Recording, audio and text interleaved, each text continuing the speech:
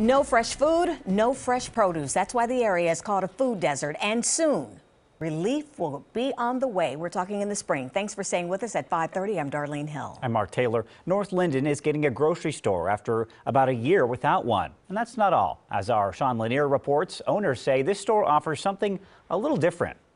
I'm interested in something different, as well as still having my chicken and my pork chops. It's a store that looks to fill the void Kroger left a year ago.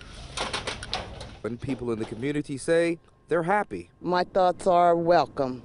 It's better to have some type of a grocery store than none. Kroger's is gone. We can't go back. We know we're not going to get another one. I'm going to go in. I'm going to go in and see what they got. Yep. Saragah International Marketplace carries food from all over the world. Veronica Anderson is helping stock the place with food she recognizes. Mott's and Top Secret and Hershey's.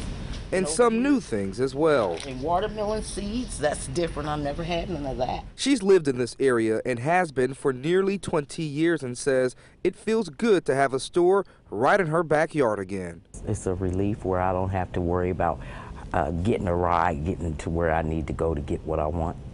So I'm still in walking distance. They could find all they need at one spot, one shopping center. President of Saragah, John Sung, says community comes first. He feels he saw a need for an affordable grocery store in this area and hopes it can be much more. Hopefully it's one place for everybody. They hope to have this store open this May. Local for you in Northern Light, Sean Lanier, NBC4.